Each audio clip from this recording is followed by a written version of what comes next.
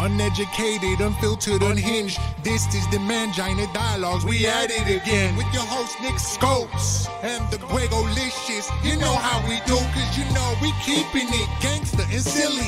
Unplugged like a full swung titty. Bout get jitty, cause you know we down to the nitty and the gritty. And we make shit sound so damn pretty. Yeah, cause this unhinged comedy. And right now you're in the mix, so get ready, cause we bout to get it poppin'. And we ain't stopping. Uneducated, unfiltered, unhinged. This the Mangina Dialogues. We at it again. Yeah, we at it again. Uneducated, unfiltered, unhinged. Hello and welcome to the Mangina Dialogues. I am your host, Nick Scopes. And I am the Gregolicious. So cute. Today, our guest is the Chief of Staff at Stand Up New York. John, what's up, my man? What up, guys? Nick, Greg, thanks for having me on, man. Appreciate it.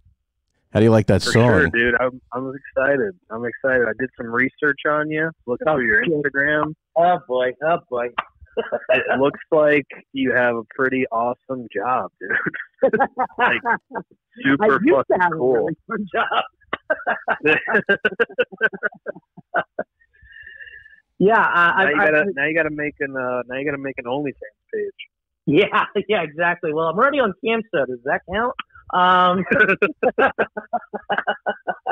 Hey, anything to get some money. Huh? I became a cam boy in the last 24 hours. Why not? Well, you have any discount codes? Yeah, use Stand Up NY for 23 tokens. Nick, you got that? I do. Nick Rim is close. He's on it right now. Yeah, I'm hanging up. So what's happening? How are things down there? How are you keeping yourself busy? It's been tough. I have the luxury that I work for the famous Stand Up New York in the Upper West Side, but I also live in New Jersey. I live in an area of New Jersey that is pretty much almost Montana. I'm pretty far out there, but it's good, you know. It's I've been able to kind of get away from it all, but I miss it. I mean, this is so cliche to say, but I miss the hustle and bustle right now. I miss sirens going off. I miss people yelling at each other, cab drivers honking. I miss that. But moreover than I miss that, I miss people in our industry. You know, I see a lot of clubs saying, I miss the full trays of drinks. I miss the lines out the door. You know what? I don't miss that right now. What I miss is a Monday night show with 9 people in the audience that are there to see comedy, that are just like, you know what? Screw it. It's a Monday night. I really like Mark Norman. I really want to see him. And you get to experience this feeling of 9 people being close to one comic. And that's what I miss. That's truly what I miss. But I've been holding up pretty well. How about you, gentlemen? You know, doing all right, man. You know. Yeah, we're it's same kind of thing. We live out in, about an hour outside the city. Nick's a little further out, and it's weird. You know, it's just odd that you want to go. Everyone thinks like, oh, I got nothing to do. That's great. And then when you have nothing to do, you're like, I can't believe I have nothing to do. What the hell am I going to do? No, absolutely. You know, so that's why specials like Tiger King are doing so well right now. Oh my God. I am so glad I stumbled upon those memes on the internet and then spent 8 hours watching that shit show. God, what a disaster that was. You know what's funny? Like, people look at that who now granted the Tiger guy isn't from Florida, but people see that and they're like, this is weird. And I'm like, not if you've ever been to Tampa or like anywhere in Florida. It's not weird. Like, that is what it is, you know? And I'm like, it was the best though. Like the whole thing where it's like part comedy because you can't believe this guy exists and they're that wrapped up into this cat shit. And then it's like this like police drama. Like, did he do it? Did he not do it? It hit all bases. It is. It's crazy. We can all agree that Carol definitely killed her husband. Spoiler alert for all of your listeners that haven't watched it yet. But I will truly say that meth is a hell of a drug. Oh my God. Dude, apparently it turns you gay. So I don't know. I mean, the 2 times I did meth, you know, I don't want to talk about that. You got rid of your cats. That was the thing that blew my mind the most. Is like, if you're clearly a straight man, you're like, yeah, I'll just marry this guy and we'll have sex for like 9 years and then like I'll just go on with my life. It's like, what do you mean? How do you get there? I don't understand. I mean, I just love the look of that guy's teeth, the 3 teeth. He was banging the front desk girl, apparently, knocked her up. And then, I mean, I'm giving spoilers to all your listeners right now. If you haven't watched it, I'm pretty sure everyone's watched it. I'm hoping to Jesus that people have been watching that more over than press conferences right now. But yeah, just unbelievable the look of this guy. And the Travis kid who blew his fucking brains out all over the place. That kid, yeah. That was the biggest, like, dude, what are you doing? Like, you're like this tall, handsome kid from California with a family. Go home. I know. Go home. What the hell are you doing? Or do gay porn. You know what I mean? He liked big cats. He lived in California. It's right there. Do you find it ironic at all that these are a bunch of gay dudes that are raising big cats? Like, I don't know. Like, there's got to be a ton of pussy jokes there. I mean, there is. I mean, but the ultimate thing is that gay guys move on, and that is our version of the cat lady, I guess. At this point. It's just, I don't know. I'm obsessed with that show. Like everything about it. Like, you watched it. You're writing fanfic on it now. I'm waiting for season 2. There's got to be a follow-up. Like, you know what I want to know? The dude that was the producer that lost all his shit in a fire. Like, the hard copy guy. Right, the hard copy. Like, where? First of all, where did this other version of all of this shit come from? And then, what's that guy doing with this? He's got to have something.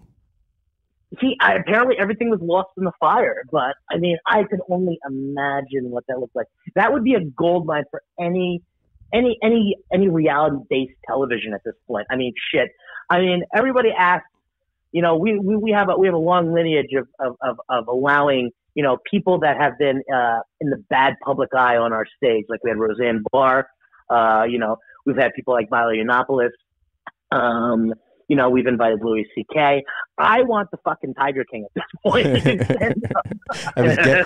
have his get out of jail party at Stand Up New York. Oh my God, I would love that. I would lose money on that just to see what happens. Well, have you seen David Spade? He's had all of the guys, every one of them, on his internet thing that he's doing, either on IGTV but go to his Instagram. They're all there. And then Jeff Ross had someone on yesterday. He had Joe Ross had the Tiger guy called in from jail. Yeah, Joe Exotic called in from jail. Yeah. Unbelievable. Oh, so good, so good. I cannot wait. I'm kind of happy that we won't hear as many jokes in the next 30 days about Tiger King. I know they're coming though. No, I'm waiting. The fucking light when I see it. All right, so enough about Tiger King. I could do this for weeks. Let's talk about the club. Like, what do you think? Like, where do you see the next 2 months? Like, when do you think we're going to get back to live comedy? Like, how do you think people are going about it now with doing their IGTV stuff and the YouTube things? Like, do you think that that's a good fill, for the time being? Like, just what are your thoughts on the whole situation and getting back to normal? I've had the conversation several times.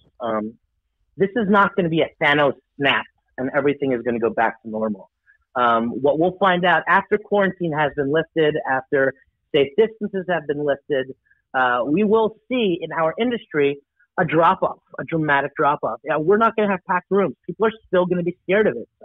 People were scared of eating in Chinese food restaurants after the MSG scandal. People are not going to want to be in tight quarters. That is one of our luxuries and one of our downfalls of our club is that we hold 130. So if you're at 130, you're on top of each other over there. Right. I see ourselves in the next 2 months slowly but surely gaining back an audience. I will say that the streaming fascination is going to be something that is here to stay.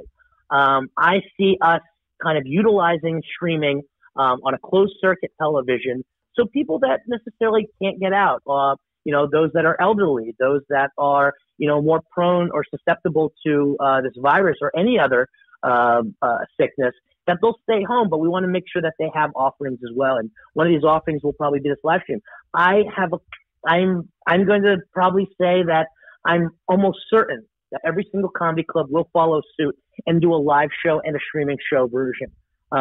It's the way of the future. I mean, let's be honest. How many people did we lose in the last 6 to 9 months after the boom of stand-up comedy on Netflix when they ordered 100 new specials?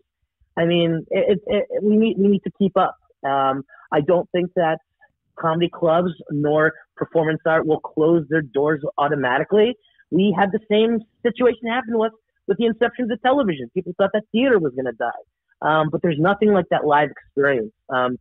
We say New Yorkers are strong. New Yorkers are great, but 50% of my traffic comes from Bridge and Tunnel, and they come from the Midwest, and they come from tourists, and that's what needs to happen first. We need to have some boom in tourism in New York City, because let's be honest, it's not really New Yorkers that go to comedy clubs anymore. It's mostly tourists. Yeah, no, that's totally true. Like, so what do you think about the comics, wanting their stuff in real time out there? Because I know that, as we talk to guys, because we book a small room out here in Connecticut, that, sure. They always are like conscious of like, because we'll have a camera guy in that's shooting, whether it's video or audio for our purposes. And so many are like, you're not going to put that out. This isn't streaming anywhere. It always comes up. So, I think that might be with newer comedians, but still, guys that are working on routines, like a Mark Norman comes in, he's going to do half an hour or even an hour. I'm sure he's trying to work out some new stuff for when he goes in Cincinnati. Right. So we did a streaming mindset. We've been doing it for about 2 weeks now, where we're inviting comics to go do stuff. It's only been streaming. There's no ability to kind of pick it up offline. I mean, if you really wanted it, you could record it, but the average person, and this is no offense to Mark Norman, the average person isn't going to try and tape Mark Norman's set. Right. I mean, we have the traditional drop-in of a Gaffigan, a Seinfeld, Chris Rock and Amy Schumer here and there, but those aren't even listed, obviously. Yeah. So I think I am pretty sure, you take somebody like, let's say, a Matthew Broussard. Matthew Broussard is one of my favorite comics currently right now in New York City. But he has told me, and I've seen this in his sets, what he'll do is he'll start off with a really good bit that probably saw maybe on Fallon, on his last album, or on a Comedy Central, and then he'll try something in the middle that he's working on, and the ending will be something that he did on Conan or something like that. So that stuff's already out there. So I don't think people like that will be too nervous about it. But also, it's about adapting. It's not about the strongest surviving; it's who's able to adapt the quickest. Right. Yeah, and I think in some respects it probably, or I'm sure definitely does, open up these guys or anyone to a much wider audience through streaming, through a club on the internet. You can now go see, Stand Up New York if you're in Wisconsin, Sure. see what's going on there if you're a comedy fan or, whatever. So it does give an opportunity to build an audience through, a club setting much faster and wider than having to actually go to Wisconsin and Detroit and Phoenix. Absolutely. I mean, we have to look in the perspective of what other nights of the week are. So on a Monday through Thursday, you're working out your stuff. Fridays and Saturdays, and I'm going to take this term from Mike Cannon. Mike Cannon said this on my own podcast when he got past the cellar. He got the opportunity to play in front of a packed room. And even as a senior comic as Mike Cannon, he just always would throw fastballs if he has a big room. He won't try anything new because he wants to see that audience go home happy. So what'll happen is that when your streaming services are higher, let's say on the weekends, most of them are probably going to want to fire only fastballs. And a lot of these jokes that they're going to be throwing out there, there's stuff that already are on albums and they've already been on late night and things of that nature. Right. And let's be honest. No offense to Mike Cannon, but I'm not packing rooms on a Saturday night because they want to see Mike Cannon do 15 minutes. But yes, it'll expose them to brand new other people that they may have not heard of before. So I'm really excited about it. I'm roaring to go. I'm ready to pour some drinks, but I'm also ready to sit back on a Monday and watch Monday Night Raw from the bar and see 9 people in the showroom laughing hysterically over a new bit that, you know, Jill Kimmel put together. Do you know what I mean? Yeah, no, totally. How's the staff doing? Sounds so cool, man. I mean, it is cool. I mean, it can be very stressful, but that's what Coke is for, right? Or meth, whatever your drug is. Right. It's cool. It is. It is. You know, I was thinking back, and I was talking to a few of my staff members this week, and I was asking them, they're like, "What do you miss?" And they just miss being together. But I was like, "That's cute and everything," but the one thing that they do miss is they miss the money. Yeah. They miss the money. I mean, Jesus Christ, you need like 9 phones to try and get through, you know, New York City's unemployment line or New York State's unemployment line. So my people are they're okay, but they could use some help. And you know, we've put together a GoFundMe page for my staff. I have about 9 to 10 employees right now, and you know, it sucks because this is their major source of income. Right. And so yeah, nice enough that Greg, you guys over at the Mangina, you guys donated, so thank you so much for that. I want to thank our friends over at Chris Gethert and Mike Birbiglia shouting us out and doing some stuff for that. Ronnie Cheng's put it out. So many people across the country and across the world have donated, and that's been awesome. And it really it's good because this is just a holding spot. This is a holding chip for my staff until whenever happens, and they're all able to, you know, make money. And I guarantee you're good for at least one handshake or a hug from my staff. If you tipped more and gave more, I probably will do other stuff as long as I have a bag of milk. Nick, you hear that? Nick, roll in the truck. Yeah, for real, man. John's making promises. Going, bro. I got a brand new green room downstairs. I have knee pads. I will thank you if you make sure that my staff does not suffer. Does it have a lock on the door? Does it have a lock on that green room door? No, I want people to see. Oh, okay. Did you not hear we're live streaming? Nick, we're live streaming. Exhibition. Yeah, we can live stream that. What do you think? Yeah, for Cam Soda fans. Yeah, for sure. So, John, what do you think's going to happen with all the clubs in the city? Do you think that all of them survive? Do you think, unfortunately, some won't be able to stick it out? Like, what's the feeling around the community? When I started, and I'm sorry for such a politician answer, but when I started in comedy, I started off as a fan. I came into here, and I honestly looked at comedy clubs as a line of revenue. I famously say on a lot of interviews that stand-up New York takes up 90% of my time, but only 30% of my $10.99 a year, which completely sucks. But I will say this, is that if you asked me 3 years ago, what do I think? I would hope that everybody closed down. But 3 years into it now, I hope everybody stays strong. I hope there are some new clubs out there. There's Old Man Hustle that opened up in Brooklyn, which is a fantastic spot. There's places like Creek in the Cave that, which has 2 floors that relies on comics and, the local audience. I hope they flourish and they make it through the other side. There are people like New York Comedy Club that opened up 2 rooms, now one on 4th Street. And I hope that 4th Street, is able to pull through. You have a place like The Stand who opened up over 20,000 square feet of space, including kitchens, pizza oven, 2 different showrooms. Jesus Christ, I hope they survive. Yeah.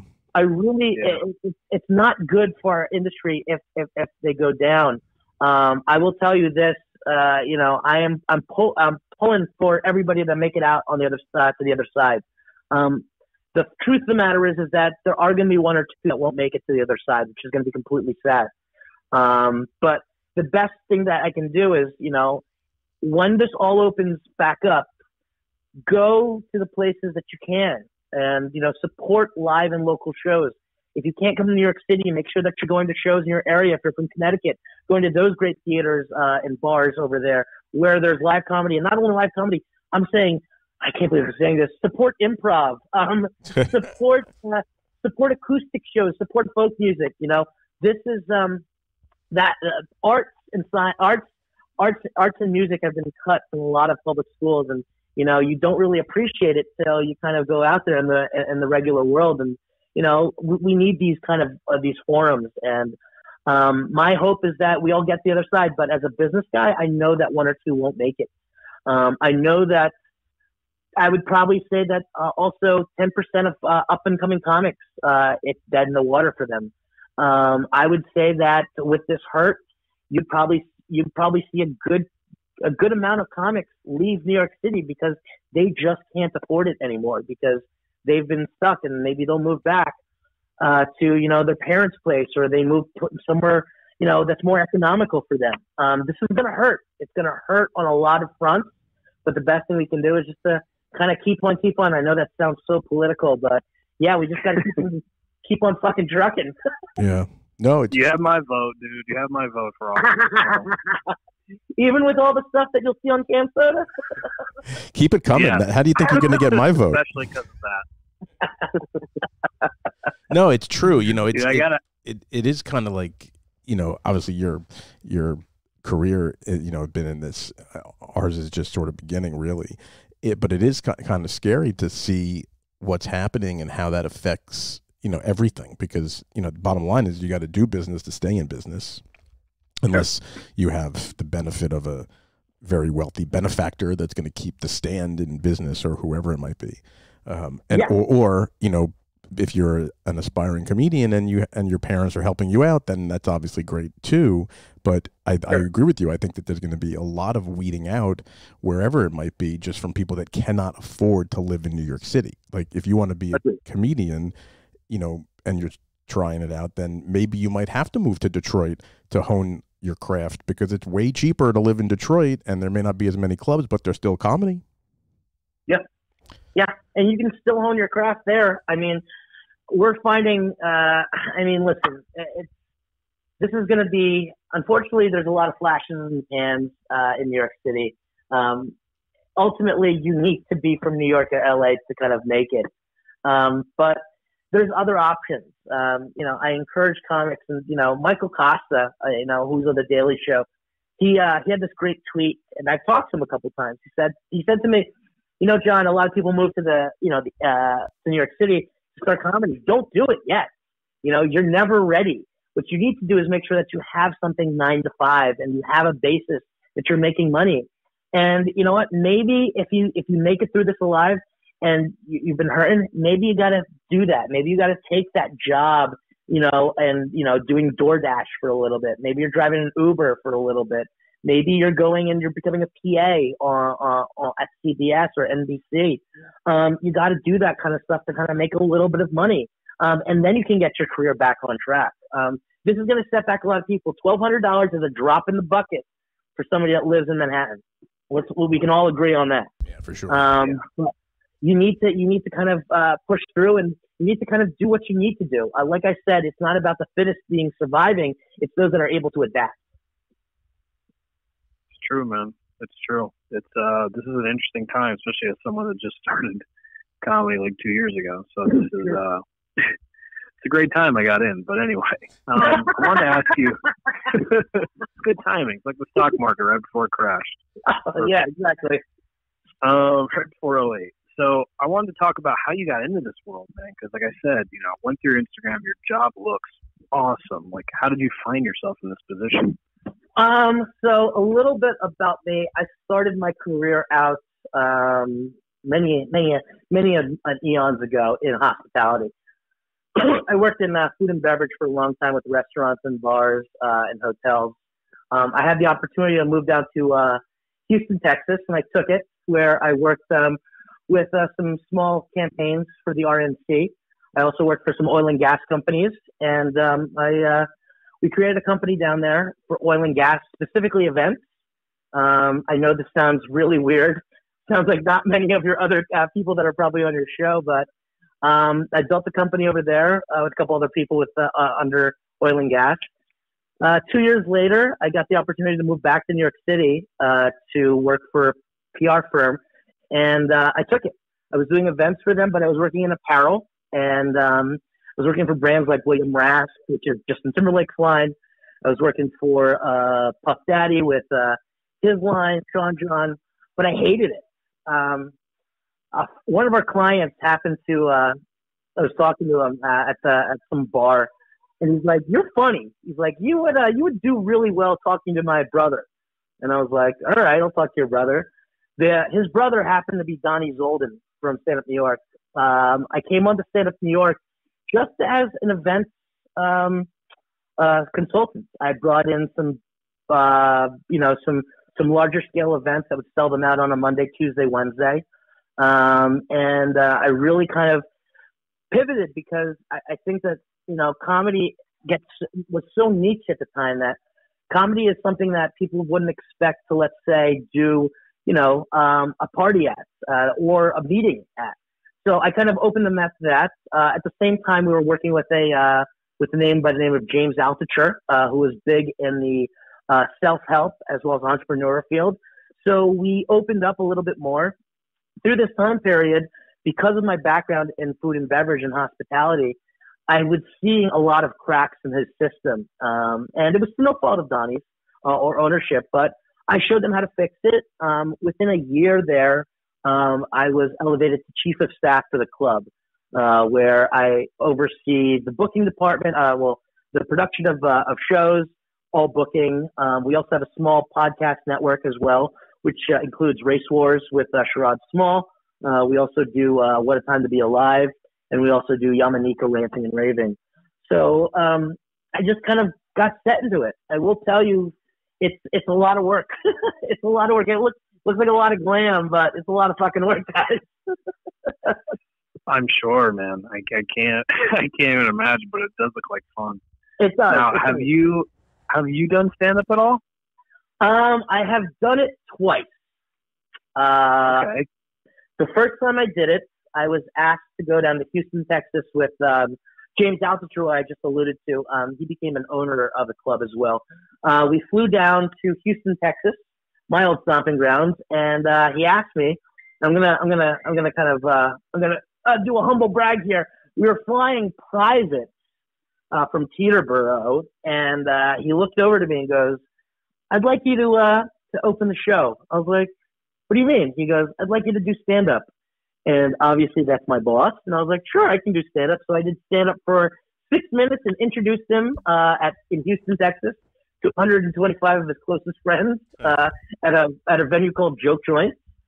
And then actually, I take that back. I've done stand-up 3 times. The second time I did stand-up was Christmas of 2019. We had no host, so I had to host the show. And I can honestly say the last stand-up show at Stand Up New York before we shut down before the virus situation, I hosted a Saturday night show there. And those are 3 times I did stand-up. And how'd it go? No offense to you who's been in 2 years, but I fucking crushed, baby. I'm not offended. So when's the 4th happening? When's number 4? The 4th is not happening. I'm far deep on the bench. You're going out on top. You need to really be in a bind before you call me in. It's going to be a while for that. But hosting is something that is kind of easy. It's a lot of crowd work. I've been working in hospitality for a while, obviously you ball bust with your friends, and it's an easier art form than being up there and doing 5-10 minutes of straight stand up of why your penis looks weird. You know what I mean? Or girlfriends are weird. Relationships are weird. No offense, that's not how all you guys sound, but sometimes it blends in all the time. No, I know what you're talking about. I'm not really one of those, but I get it. I've heard it. Although we get it. You have a dick. Cool. All right. I swear to God, I would kill to watch an open mic right now. you should host one on the network.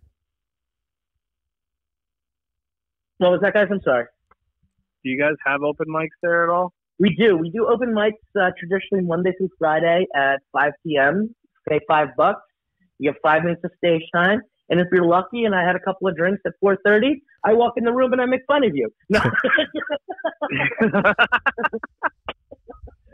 no, I'm very supportive. We are one of the we are one of the clubs that we pride ourselves on the new class. You know, everybody claims that they have, you know, the best comics, but where do the best comics start? One of my favorite pictures of all time that just alludes of what 2019, 2018, 2020, 2021 is going to be is a great picture of Pete Davidson and Nikki Glazer sitting on our bench right in front of the club. And it is this look, and this is like a late night at 11 o'clock at night after the 10:30 show had just started. And that's like this, and that was a starting place for them. You know what I mean? Dan Soder goes back, and any time that he does any, when he speaks about being on stage, he says that he cut his teeth doing check spots at Stand Up New York. Somebody like Amy Schumer used to do our open mic at 5 o'clock and would sit at the bar with Greg, and she'd be furiously writing next to, Anthony Jeselnik. It's crazy the amount of people that got their start there. And our hope is that we understand that we're not the Stellar, we're not the Stan, but if we could find the next person to kind of be like, yeah, that's our guy. People like Jake Jordan right now, that's our, I can claim that's our guy over there.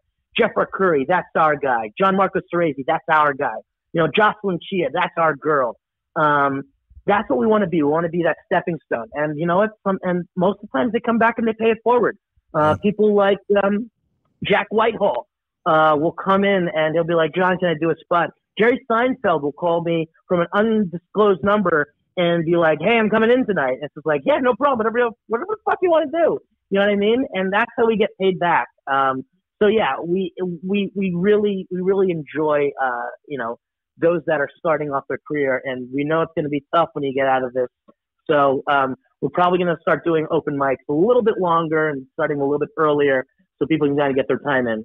Right. That's cool.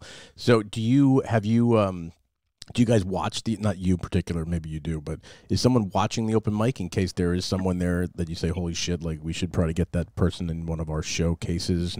Obviously not a spot like on a big show, but like, do you scout those open mics, or is that just purely for guys to come in, do 5, get the hell out, and just work on shit? A lot of them will use it as doing 5 and get the hell out, so they're kind of prepping themselves and warming up for their next spot. I will sit in there. I joke that, people know when the door swings open, they see me, and I'm not there to kind of make anybody nervous, but there's been several times that I've been like, that's really good. One people in particular I could tell you right now that kind of surprised me is you never know who's going to show up at the open mic. Grant Cotter from the West Coast is a very popular comic out there, did Oddball, did the Warped Tour Festival, plays improv with Barry a bunch. He did the open mic. I was like, this guy's fucking awesome. Through him, I was able to kind of get contacts with so many other people. Grant Cotter, a West Coast boy, also got me hooked up with people like Connor McSpadden and Keith Carey from the Mean Boys podcast, who now write for David Spade. So it's amazing who you can find at these open mics. The other person I would say is Eitan Levine. Eitan Levine is one of our contractors at Stand Up New York and Skittish Media, which is another arm of us. He is a brilliant mind. He just put out a new video about Stater over Zoom, and it's fantastic. It's got people like Matthew Broussard on it, Amy Veltman's on it. Really good stuff. But I saw him at an open mic, and I was like, that's a really good premise. I pushed him up the food chain, and now he's one of our producers for Skittish on a contract basis. I personally go out, and I love seeing new talent. I'll go to the Grizzly Pear on a late night, check it out. I will go to West Side Comedy Club and see some good shows over there. One of my favorites is going to Comic Strip on Tuesdays and watching new talent over there. Comedy Mob is my new talent development. They run a show over at V-Spot, which is on St. Mark's every Thursday, and they run my Bring It show, and they pretty much find the best talent from their open mic and give them the opportunity to do stand-up on a Saturday 6 p.m. show. That's cool. Yeah, I love new talent, man. You never know who's going to be watching. You never know. It could be me, and I don't mean shit, but it could be Jessica Pilot from Stephen Colbert, who is notorious for walking into open mics, not in New York City, but like in random towns like Denver and like Detroit, and just like watching comics. It's like he booked for late night and he's at an open mic. It's crazy. Yeah. Yeah, we've had some of those people you mentioned on at our club in or booked. I don't know what's going to happen now in Connecticut. We had oh my God, I forgot his name. We just had him on the podcast, Nick. Who was it? We had Jocelyn on. No, not Jocelyn. On the podcast. He was in Hustlers. Oh my God. Oh, John Marco. Oh, John Marco. John Marco. Jesus, I'm losing my mind. This virus is getting the best of me. Sorry, Craig's old. Yeah. So he did a show for us out here. It was, I mean, he crushed. It was amazing. And then Eton, we actually have scheduled for May. I'm sure hopefully we can go through with it, but I doubt it. It's probably gonna have to get rescheduled. Eton's got this bit about lawyers and the jingles, Salino and Barnes. It's so good, and I watched that develop at my 5 p.m. open mic. And I say but it was the open mic at 5 p.m. at Stand Up New York. And I mean, it's great. We love new talent. Yeah, that's awesome. I mean, it's really great that you guys are so vested in developing it out. And, you know, obviously the whole bringer thing is, you know, people look at it one way or the other way, but, you know, it is what it is. And it's, you know, for some guys, it's something you have to look up to do and then work out getting advanced from there. But it's just part of the game. I mean, any comic will tell you that if you have a pro comic on the same stage as you try harder. Yeah. You try a lot harder because you don't want to. Here's the thing: is like when you're like most bringer shows that I see, you're doing 3 pros and like 5 bringers. That's traditionally a 5 bringer comics. The problem, the great thing about our bringer show is that you don't want to be the lull in the show. You know what I mean? So you're firing. And I'm going to use this phrase again. You're just firing fastballs, all fastballs. And that's what you want to do. And, you know, if you're not challenged, you get complacent. And there's nothing worse than a 20-person, you know, bringer show where you have to watch 3 hours of comedy. And at the, you know, at midpoint, you're just fucking hostages at that point. And you just don't even care. You should make T-shirts up that just say hostage and give them out at the end of every... I'm going to do that, sit outside the club. Yeah, anybody that goes past the hour-and-a-half mark is just like, hey, hostages. Yeah. Yeah, for real. I'm going to start doing that when we get back into the comedy stuff. Yeah, you can take that joke. Yeah, right. Perfect. I don't know. I want you to save it for your 4th time doing stuff. There it is. All right, dude. Well, listen, we're coming to the end here, but I want to know if there's anything else you want to plug. Anything going on? We're doing some cool things. First of all, I want to thank you guys. You guys have been awesome. We can't wait to kind of do some business with you guys in the next couple of months and do a live show from Stand Up New York. We'd love to do something. And I know that we're kind of planning on doing something. We're not going to kind of release anything, but you guys are great. Thank you so much for your support to my staff over at Stand Up New York. Guys, if you have a chance, go to our Instagram, Stand Up NY, our Twitter, Stand Up NY. Go to all forms of media, social media, and you can find the GoFundMe. Whatever you can give. Even if you can't give any money, if you can share it with your friends. You know, my staff. I asked the world of my staff, and they never asked for anything. And I was sitting down about a week ago, actually Sunday. I was like, "Fuck, I should do something." And I'm not a rich man myself, so I'm asking for the support because they really are the backbone. They're the reason that you're having a good time at these comedy clubs. It's 95% our comics, but it's also 5% of my staff. So please give. Follow us on all forms of social media. And guys, when we're back, if you guys want to reference this podcast, you heard it here, admission at the club, on me. On me, baby. You just tell them that John B sent you from the Mangina. Yeah. And we'll give you free admission to the club. That's really awesome, John. Really appreciate it. Obviously, anything we can do to... You're nice, dude, bro. You are a nice man. To keep... I am, but I still get a 2-drink minimum off all those suckers. Free is relative. All right. Guys, thank you again so much. I appreciate it. Thanks, John. We'll talk to you soon, buddy. Bye now. Thanks, man.